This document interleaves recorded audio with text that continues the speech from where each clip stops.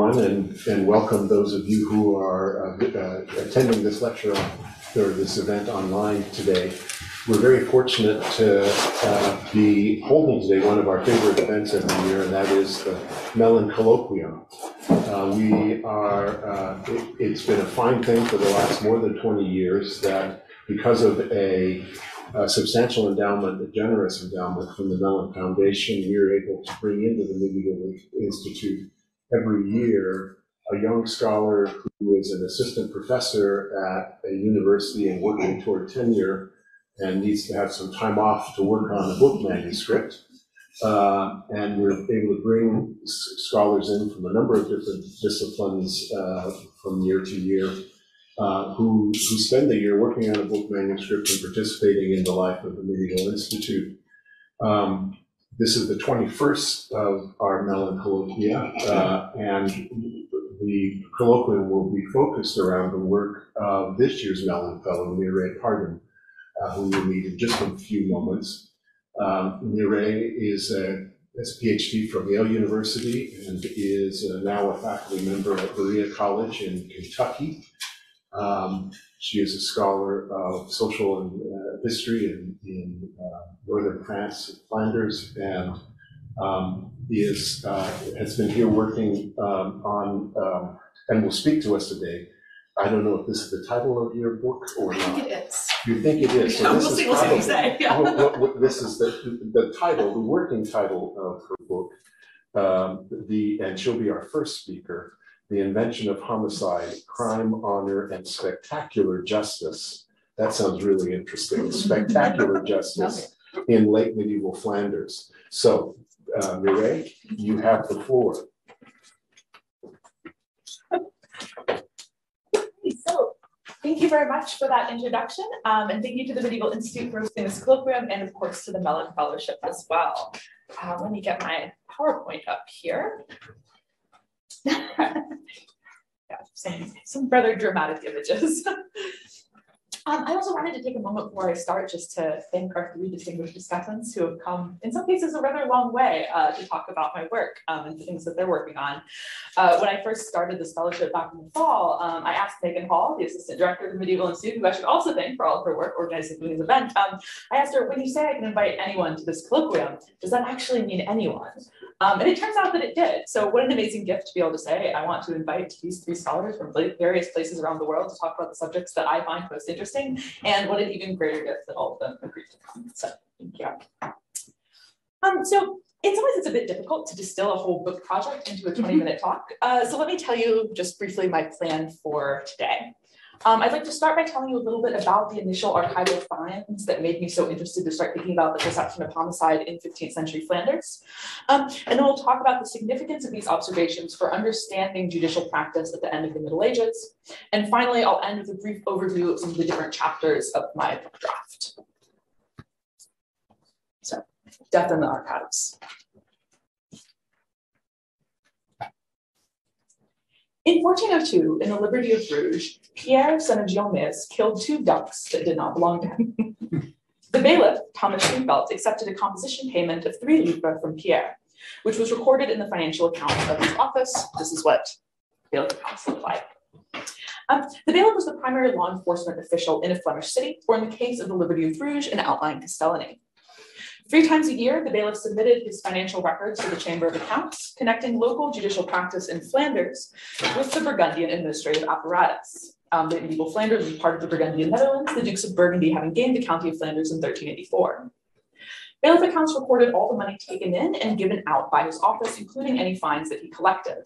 The specific type of fine that Pierre paid was called a composition payment. And so a composition payment is kind of like you're settling out of court, but you're settling with the state.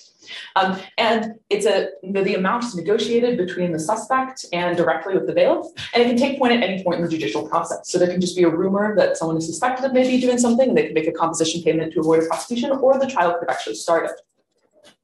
Bailiff composition payments were quite common in late medieval Flanders, and bailiffs accepted them for a wide range of offenses. Killing your neighbor's ducks, in the case of Pierre, but also letting your animals wander onto someone else's land, selling bread outside of market weight regulations, calling your neighbor a thief, or going into your neighbor's house and stealing something, diverting a waterway, blocking a path, negligently letting your house catch on fire, but also capital offenses such as homicide.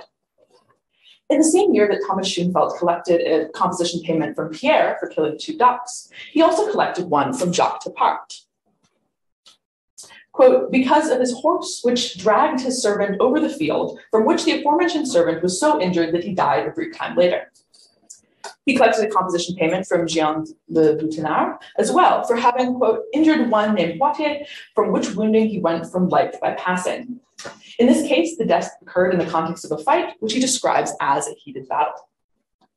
So I'm really interested in this sort of more passive way of describing legal violence, because Pierre definitely killed those 2 ducks. We have sort of a very clear active verb, d'avoir tué. But Jacques' horse injured someone such that they later died, and while fighting Poitier, Jean gave him a wound from which he later departed life. And this sort of passive language is common for killings that resulted in a bailiff composition payment and contrasts to the language in records of execution. Deaths that resulted in an execution were described with things like the homicide, or an active verb to kill, or someone could be condemned as a murderer, comme mordeur. This is especially noteworthy because of the prevalence of composition payments as a way to resolve homicide cases. These are statistics from 1450 to 1520. So what does it mean for such a large proportion of homicide cases to be described this way? What does it mean for how people interpreted the act of killing in general? And what would it mean for this language to start to change? Because towards the end of the period I'm looking at, so in the late 15th and early 16th century, you start seeing more and more bailiffs using active language to describe lethal violence, especially death in mutual combat, while the more passive language remains with more sort of accidental deaths. It's not always someone losing control of their horse, but it often is, strangely. So this is sort of the initial archival observation that made me want to pursue this project further. And I will say that sometimes I do sort of wonder if I'm making a mountain out of a molehill by focusing on these sort of issues of grammatical structures and passive versus active language in homicide cases. But to briefly talk about sort of modern language, modern American news often uses the phrase officer-involved shooting to describe incidents where someone was shot and killed by the police. On March 15, 2020, 2 days after police shot Breonna Taylor in her apartment in Louisville, Kentucky, that's how local news initially reported her death. And that sounds quite different from the language used on June 20th, 2020, when People magazine released a piece with the title, Breonna Taylor's Mom Wants Charges Against Police Who Killed Her Daughter. It also sounds quite different from the language used in August 2022 after the officers involved were charged, when ACLU Kentucky reported the headline, Officers Charged for Breonna Taylor's Murder. These 3 headlines all describe the same event, but they sound quite different, and the use of language, sort of active or passive, is part of that. In the past few years, there has been a lot of debate around the term officer-involved shooting and the prevalence of passive terminology more generally to describe police violence in the media. In 2020, the Associated Press adapted their guidelines to discourage the term, though it's actually still quite common. These are all articles from last week. So this is obviously a much larger issue and not the subject of this talk, but I did want to bring it up just briefly because sometimes 15th century judicial practice can feel very far away from us, but issues of how we describe lethal violence are not. Okay, so we have this shift in language used to describe killings resolved through composition payments during the period 1400 to 1520. Why does this matter, and how does it relate to broader issues in late medieval judicial practice? In 15th century Flanders, there were a lot of different ways to resolve a violent dispute. Many cases ended in a composition payment negotiated with the bailiff, as previously discussed, but even if a case ended up being heard by the urban alderman, punishments of the body, be they corporal or capital, were not the most likely results. Instead, financial penalties, banishments, reconciliatory rituals like penitential pilgrimage and the honorable amend dominated urban justice. And even if a capital sentence was given, letters of remission spared many from the, quote, rigor of justice. Both remissions and composition payments often relied on another form of resolution, the peace agreement.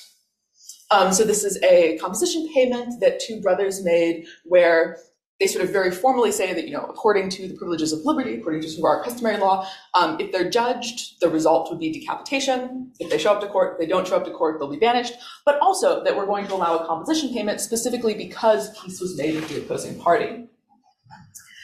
While killing was eligible for capital punishment, an eye for an eye justice was rarely carried out. Only the very worst murderers faced the hangman, and many more killers found a way, albeit sometimes at great expense, to reconcile with those they had harmed and be accepted back into the community. However, in the 15th century, things were starting to shift a little bit. Though peace agreements had long coexisted with centralized judicial procedures, they declined over time. At the same time, composition payments for homicide and other offenses became less common. And this is 1450 to 1520, the number of composition payments accepted for common homicide during that period declining.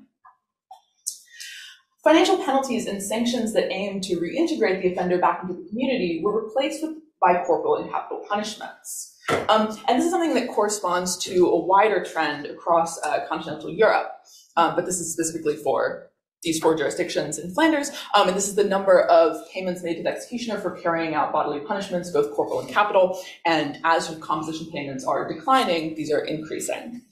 But anyway, this is sort of a broader trend across many European judicial systems from the 14th through 16th centuries, where physical shame-based punishments begin to take a more central role in judicial systems. Scholars sometimes emphasize a connection between this judicial pageantry, sort of spectacular justice, and early modern state building. Whether it's Peter Spierenberg's Spectacle of Suffering, Richard von Blumen's Theater of Horror, or even Michel Foucault's Spectacle of the Scaffold, the visual spectacle of judicial ritual showed the power of the prince by publicly punishing the body of the condemned. As part of this movement from reconciling feuding parties to spectacular justice by the state, scholars of homicide often talk about the criminalization of homicide. So criminalization meant that homicide was consistently condemned and prosecuted with formal judicial procedures instead of peace agreements or more informal processes. Killing had always had consequences, but it was not sort of criminalized in this sort of historical narrative until standardized legal procedures and judicial bureaucracies in service of early modern state building fully replaced more medieval patterns of feud and reconciliation. Scholars often locate the criminalization of homicide in Europe in the 16th and 17th centuries. For the Low Countries specifically, a wealth of Habsburg edicts condemned interpersonal violence, while standardized definitions of homicide and murder came through legal treatises in the 16th century. And in 1532, the ratification of the Constitutio Criminalis Carolina by Charles V systematized law across the Holy Roman Empire, including Flanders. Similarly, over the course of the 16th century, new legislation progressively restricted the crimes for which composition payments were possible.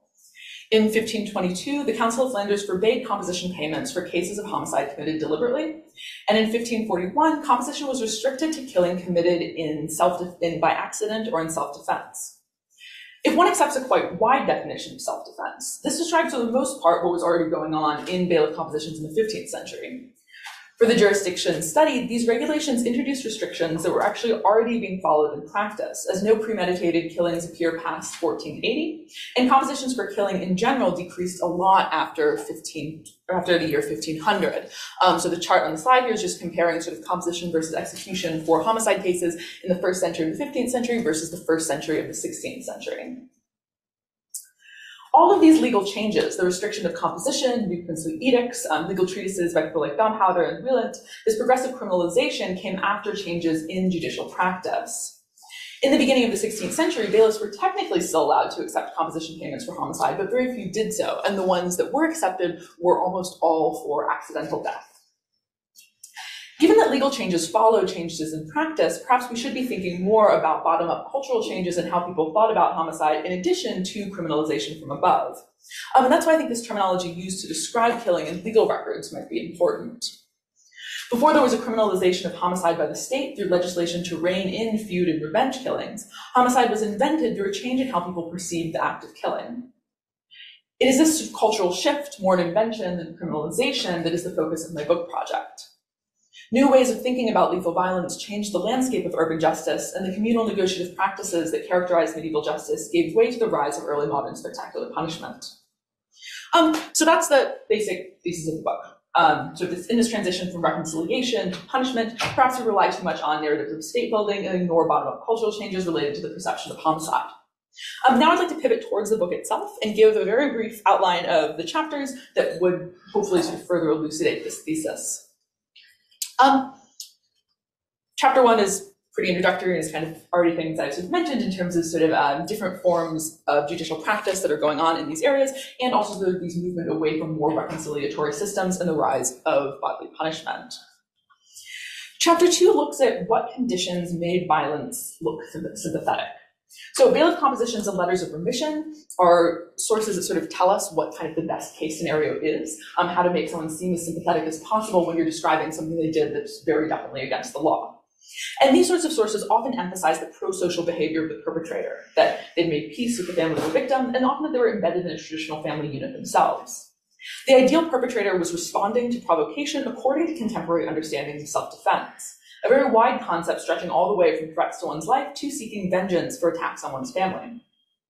In many cases, the persistent aggression of the victim, allegedly at least, had forced the perpetrator to respond in line with contemporary frameworks of honor. These same tropes are flipped on their head to then denigrate the character of the victim.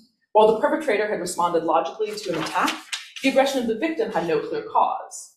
The hostility of the perpetrator was situational, while the victim was, ideally, customarily violent and did not act in alignment with commonly understood codes of behavior. These narratives of excusable violence versus unrestrained aggression are fairly consistent for conflicts between men, while women often relied on different narratives to explain their violent behavior.